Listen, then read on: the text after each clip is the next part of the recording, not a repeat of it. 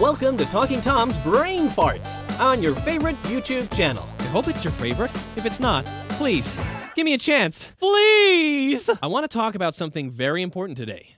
Something that might change your life. Do I have your attention? Today, I will teach you how to become a genius!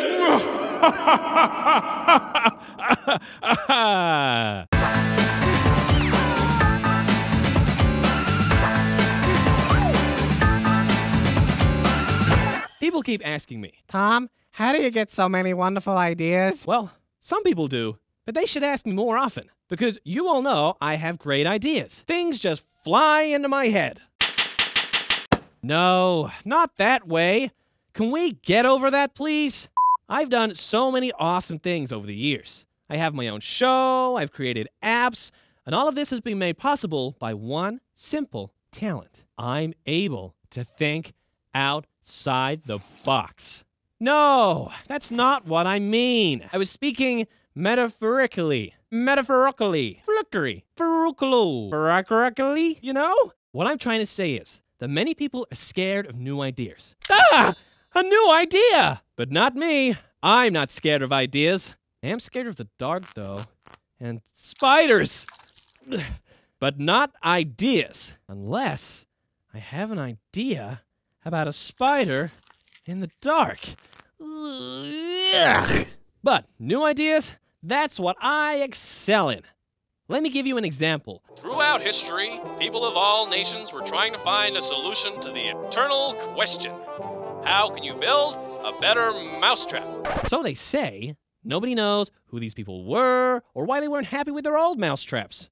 But I read on the internet that everyone wanted a better one. And if it's online, it must be true. So I had this idea the other day. An out-of-the-box idea. Don't show the picture, Ben.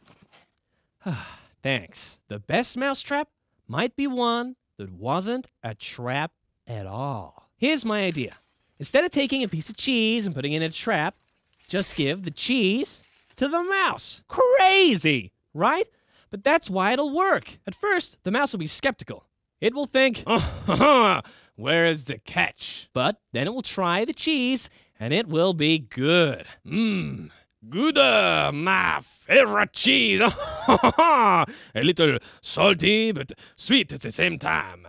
Now I want some cheese. I should remember not to do these kinds of shows before dinner. Anyway, the mouse will be really happy. It will think it's found a new friend, someone who will give it cheese every day. But then, after a few days, you stop giving cheese to the mouse. No apologies, no explanations, and no cheese. The mouse will be like, oh, where's the cheese? I thought you were my friend. And it will leave your house, never to return again. So there you have it. That's my idea for a better mousetrap. And it'll work, too. After all, I put it online. If it's online, it must be true. What about you? Huh? Do you have a better idea for a better mousetrap? Do you? I dare you to come up with one. So, come up with your own epic mousetrap idea, and then tell me all about it in the comments below. And remember to always think outside the box. Okay, Ben, you can show the picture one more time. I know you want to. Happy? Okay, guys, if you like this video, click the subscribe button. And you can also ask me a question in the comments below. With a bit of luck, I'll answer your question in one of the next videos.